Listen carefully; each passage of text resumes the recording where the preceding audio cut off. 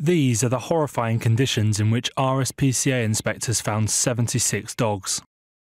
On a traveller's site in Essex, 2 properties disguised as family homes were used as part of a puppy breeding ring.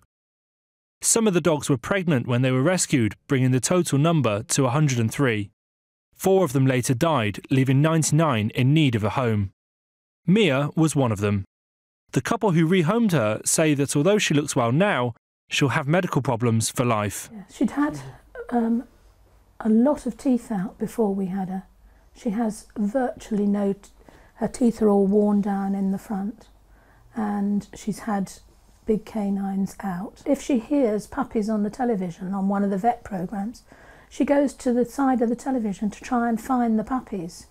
She doesn't like squeaky toys because, again, it sounds like puppies, and if she has a squeaky toy offered to her, she'll hide it in her bed. I feel very bitter that people can do that sort of thing to a dog or any animal really, and for them, we know there was numerous dogs involved, and we know from different people that the RSPCA that they've all been ill afterwards.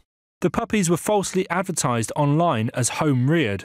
Basildon Crown Court heard that hundreds of thousands of pounds were earned by the gang that bred them. After pleading guilty to fraud, 4 people each received suspended prison sentences, but now face a further hearing in relation to animal cruelty offences. Engine ignition.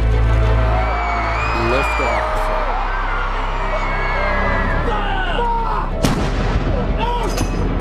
If you don't represent women in politics,